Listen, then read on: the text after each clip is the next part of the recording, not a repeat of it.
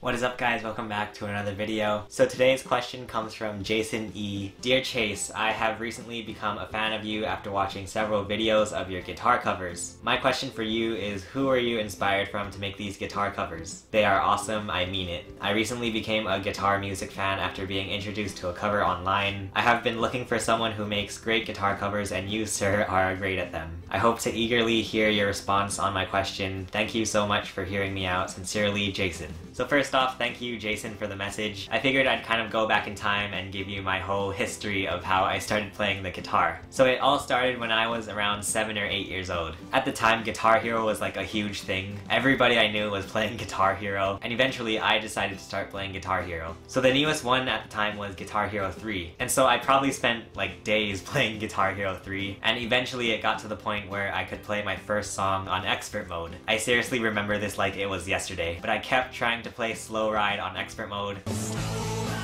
And after like 20 or 30 tries, I finally finished Slow Ride on expert mode. Once I started to get pretty good at Guitar Hero, the next logical step for me was to play the real guitar. And so I bought my first guitar when I was 8 or 9 years old. It was this really crappy Austin guitar. I still have the price tag on there, and I think it was like $100. But anyway, I bought this guitar, and the first thing I tried to do was learn System of a Down songs. Literally, the first song I tried to learn on the guitar was either Hypnotize or Chop Suey. That's the main reason that System of a Down has like a special place in my heart. But anyway, I've been playing guitar ever since then. I've pretty much been self-taught for I think almost 10 years now, although I did take 2 guitar elective classes in high school, only because I knew it would be an easy A. I'm sorry if my guitar teacher is watching. But I mean, even today, almost 10 years later, I'm still like learning new things on the guitar, so I don't consider myself an expert at all. But anyway, bringing it back full circle to Jason E's question, who was I inspired by to make the guitar cover videos? To be honest, I was pretty much inspired by the typical like generic guitar cover videos you see on YouTube. People literally just set up the camera and film themselves playing the guitar with the song in the background.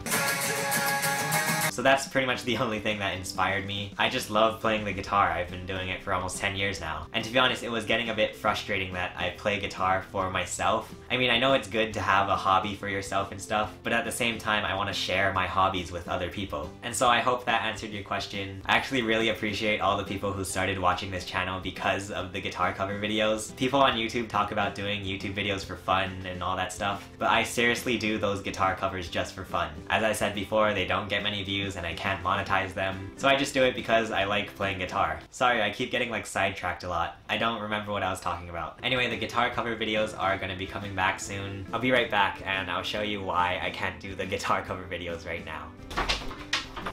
So here's the guitar that I always use for the guitar cover videos, and just the other night I was playing guitar and the string broke. And these strings that I put on this guitar was the last pack of guitar strings I had, so now I have to get new strings before I can do another guitar cover video. Anyway, that wraps up this video, but thank you for watching this video and I will talk to you guys again soon.